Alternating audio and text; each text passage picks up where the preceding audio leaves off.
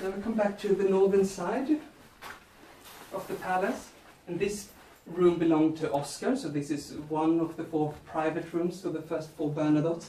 It's in the Swedish colours. This room is a bit more modern. The curtains, the tapestries, they're all from the mid-1800s to look like they're a bit older. Swedish colours, blue and yellow. Blue representing the Swedish sky, yellow representing the Swedish fields. That's why we have those symbols. And in here you have furniture of second class. First class furniture, mahogany, gilded brass. Second class of furniture, mahogany with painted gold on them. So you painted the wood to look like gold. So you would have 2 classes of furniture which you can send for export, for example. And in here you have some French influence as well. So the candelabras and the chandelier is made out of pearl, which you couldn't make in Sweden.